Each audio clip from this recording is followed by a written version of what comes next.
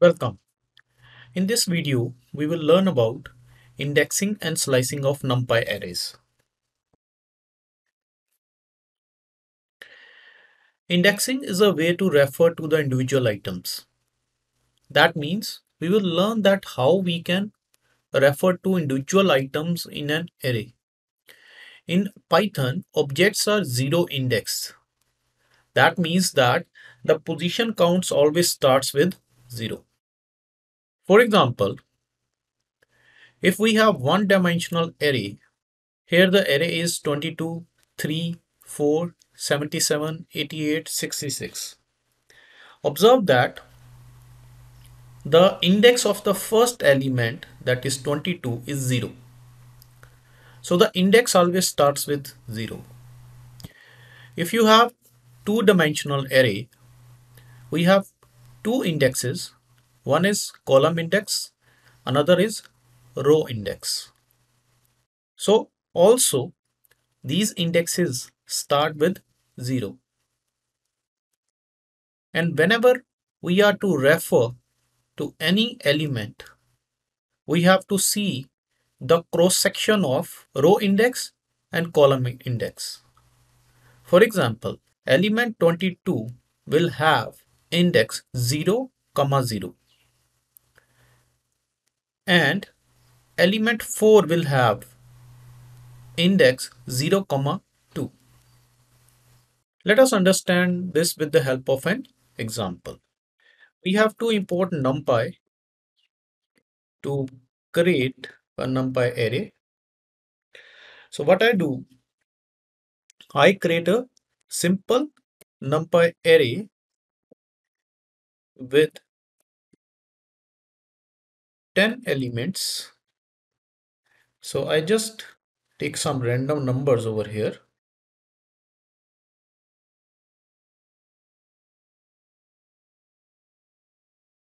So I have took 10 random elements and I will print this array. So this produce a array of 10 elements in that.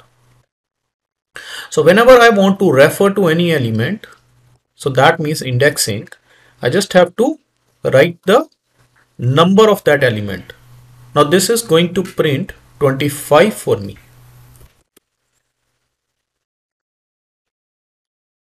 For your reference, I just print our array once again, and I just print various elements over here. So I say 2. So if you look at this array, the index position of 25 is 0, 45 is 1, and 64 is 2. So when I run this, it prints 64. So this is how we can see the index of various elements of an array. So now I am going to create a two-dimensional array.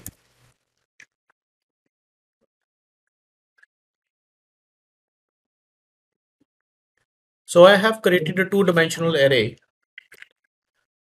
This is going to print a two-dimensional array for me.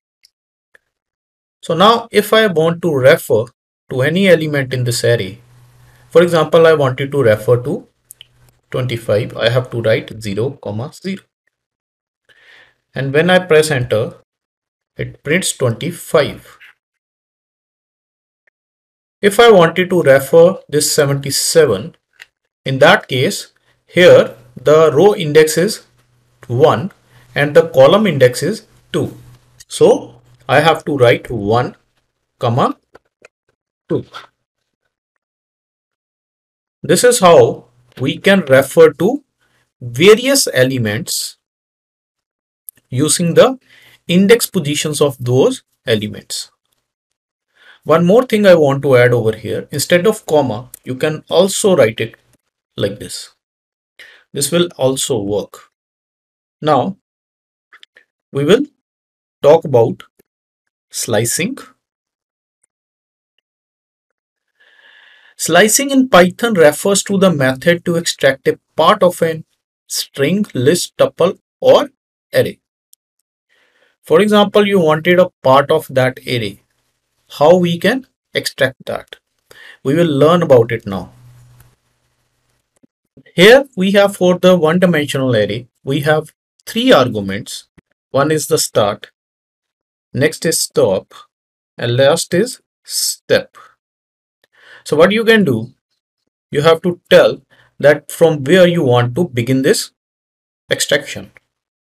So for example, if I put 2 and then I put colon. So what will happen? It will start printing the array from the index position 2. Here the index position 2 is 64. 25 is 0, 45 is 1, so it is 64. So when I run it, it will print the array from the index position 64. Similarly, if I tell the ending position, so you have to be very careful about it. So I just put over here 5. Okay, so I run this. So here I have 64, 78 and 89. Our index position over here, this has 0, this is 1, this is 2, this is 3, this is 4 and this is 5. But 77 is not printed. Reason being, the end position 5 is not included. So whenever you are referring and whenever you are writing this, keep in mind the end position will not be included. The last one is step. So what this step do? I just run it once. So what will happen? It will start from position number 2. Then instead of going to one step ahead, it will take 2 steps ahead. That means 89. So when it does that, the last position is 77. So only 2 values will be printed. If I don't write over here anything, so what it will do, it will start from the index position 0. So first this will be printed, then this will be printed, then this will be printed. So this is how we can print using the start, stop and steps. If I write it like this, it will print my whole array. If I put -1 over here, it will print my array in the reverse position. So what I am going to do is, I'm going to give it a starting position now. So when I write 5 over here, so again 0, 1, 2, 3, 4 and 5. So it will begin with that position. And similarly, if I write 1 over here, so this is 0 and 1. Now again, the end position 1 will not be included. This is how we can slice or take out the part of a one-dimensional array. This is what we call slicing of one-dimensional array. Now again, I'm going to convert this array to a two-dimensional array. So what I will do, I will write over here like this and this and this. This is going to convert my one-dimensional array to two-dimensional array. So now we will learn that how we can extract the values from this array. So what we require, as we did earlier, we require two arguments. So the first one refers to the row and second one refers to the column. So first I use 0, 0. It has shown us only one element, that is 25, which is on position 0, 0. I just wanted all the values from the third column.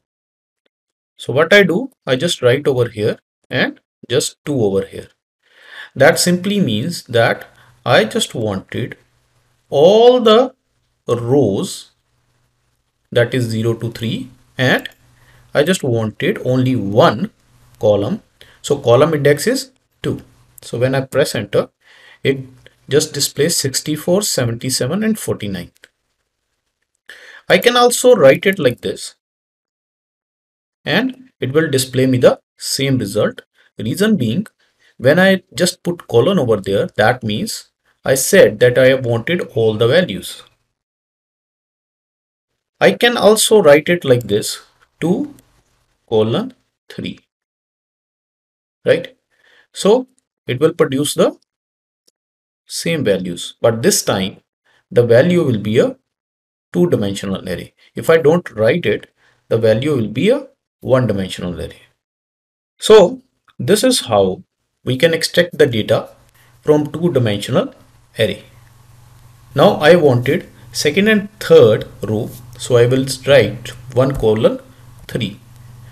That means start from the first index and stop at third index. So third row 3 is not included. That means it is going to extract only 2 rows. So what I now want, I just wanted one first and second column. So what I will do, I will say 0 colon 2. That means begin with the 0 column and stop at second column, which is not included. So when I press enter, it is going to extract this data for you.